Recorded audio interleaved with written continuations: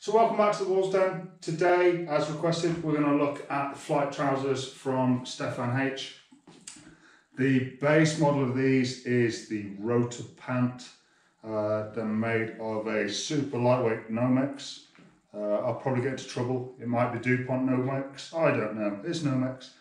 It's actually lighter than my military desert flight suit, and they're awesome. So we've got our two side pockets. There's no rear pockets. There's just a stretch panel. You can see. We have what are now known as the little writing pad knee pocket thingy, as renamed by Pyrovixie on Instagram. And I've just done a review on those. So we've got the two pockets in and the same pen design.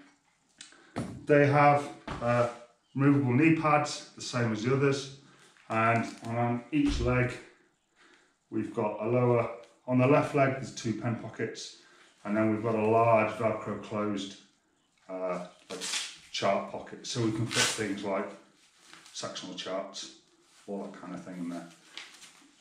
The only addition, obviously I had, as I explained on the two-piece SAR suit video, I've had these moved so they're more centre, and then as if you can see on the side, on all my flight suits, I have the J-knife for seatbelt removal.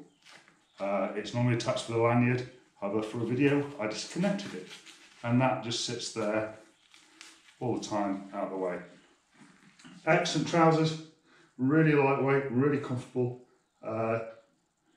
Self-measurement form, as with all their gear, a fantastic investment. So these are the rotor pant, I believe. I may be corrected.